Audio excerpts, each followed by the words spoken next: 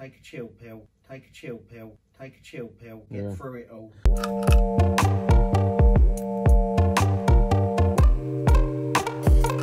What is going on, everyone? Right, we're going to do a little vlog about obviously the coronavirus, about how it's affecting small businesses and how it's affecting Pleesecakes, and I'm going to go around and speak to the other team members, see how they're feeling, see their concerns, see what we're going to do going forward, how can we adapt as a company. Yeah, it's a little bit uncertain.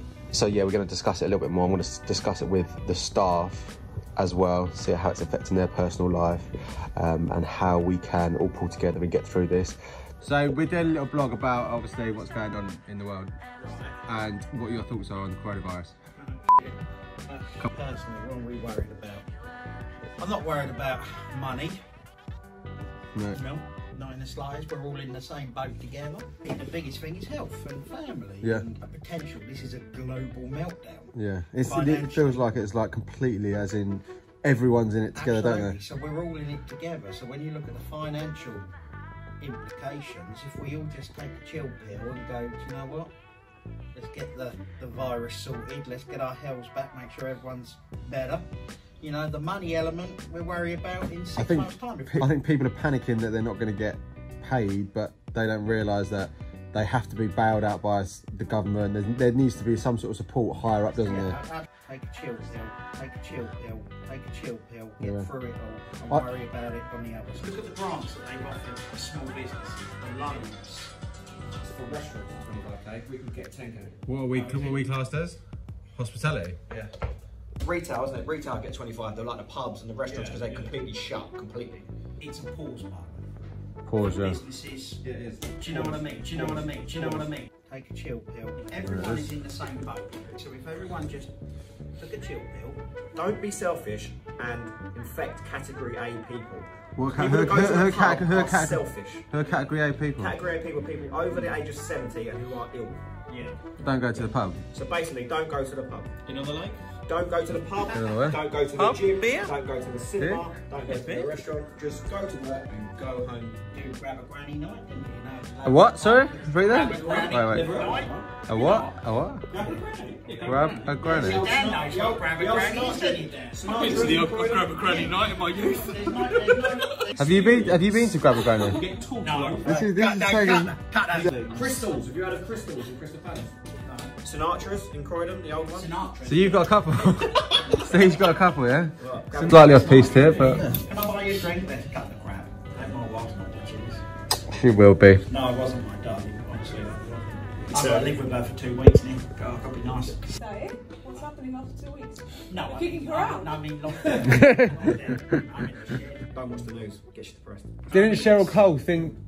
They were all singing her song, oh, really? and she retweeted it or something and said, "Oh, this makes me so happy." It wasn't her song, officer. They all it was Cheryl singing Cheryl Cole, but it wasn't. All the singers in the world, Yeah. they've got Pavarotti on there. And like everyone was like, "Get out of yourself, Cheryl!" Like all these Italians were singing Cheryl Cole. Yeah. It was like an Italian song or something. Street car, yeah? Ooh. We're all going to Grab a granny. Drive. What I'm going to do is I'm going to put a little letter through on everyone's doorstep. Yeah. And then say that on Friday night, this is after a few weeks and everyone's got really bored, do you know what I mean? Temperature check. Everyone's got to have a temperature check. No temperature check. No temperature check. We've all got drives. We've all got drives. My road's only like that. Drive. Yeah. We're all 2 meters apart. Okay. Get my decks out, get the speaker out. Boom. Have a street party. How's it affected us as a company, Pleesecakes? We've obviously got overheads, so we've got rents, we've got rates, we've got staff bills, and then it moves on to our supply chain. So we've got to get ingredients in, we've got to get packaging in, we've got to get all sorts of things in, and this is affected obviously down the line. So it's going to affect the way we run our production and the day-to-day running of our business.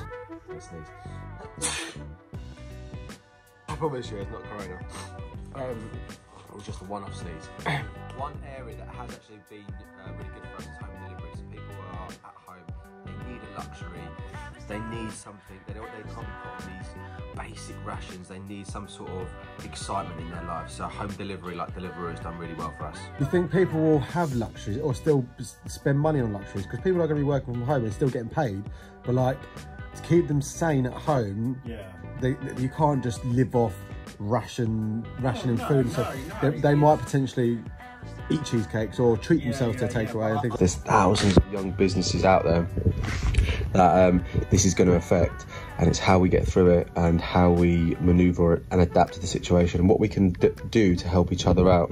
Anything you've taught me is take a chill pill. Yeah, I hope if the government supports small young businesses, because there are thousands and thousands of businesses, aren't there, like in the same situation. We can't all go bust, otherwise if everyone goes bust we have nothing. We have nothing, we have no economy. Because then at the end of the 3 to 4 months, everyone's going to go straight down to the job centre and go, I've got child support, I need this, I need this, I need this. And it's going to everything. And no dramas with it at all. It helps that I'm young, so I'm not really worried about catching it either. If it happens, 2 weeks off, I'm going to feel like shit for 2 weeks, but chances are I'll be fine. You know, we're not going to have the banks chasing us, we're not going to have the electricity companies cutting us off, you know, at the end of the day, as long as we've got health and, you know, we can eat, and, you know, there's plenty of food, you know, it might not necessarily come in the form of a tin, but there's food, you know, that's all we should be worried about at the moment. See, my dog came home last night, she had a cough, it was hairs on the back of your neck, it also is that word, I was tested positive. Now, of my generation, when you're tested exactly. Yeah, do you think it's scaring the older generation? As in, I think. You know what she said when they put the ban on my nan? What? She's gonna get a black hoodie. She's 80, by the way.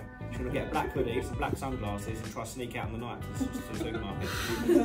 Seriously, she's a nightmare. I told her you've got to stay in. She went out yesterday for coffee with her mates. I said, "You're not listening, man." She's like rogue. She's gone rogue granny. Someone might know your granny. So what are we doing to adapt to the situation? As a company, we're not trying to, with our suppliers, we're trying to speak to our suppliers. We're not over ordering suppliers, so we're not sitting on loads of stock, which is going to help with cash flow, obviously. If we're sitting on loads of stock, we're just tying up cash. It's just going to be sitting there over the next few months, you know, so cash flow is going to be a massive issue for us to adapt to. I think advice for young businesses out there, number one, don't panic. Obviously, we're all in the same boat together. Communicate with your creditors, so speak to your suppliers as well, understand their position, communicate with your team, and and speak internally. Don't worry about money, because we're all in this together. There's no point in worrying about one thing. Money, it's a global thing, so it's not isolated. And then you need to create a plan of action. So what measures can you implement, whether it's working from home, whether it's reducing your working hours, and how can your business adapt to the situation? Can you go online? Can you offer home delivery services? And also keep up to date with what's going on in the news, what support you can get from the government, because there is going to be support out there. And lastly, but not least, is keep a positive mindset. You've got to stay positive through this. We're all in this together and we can get through it. Big up.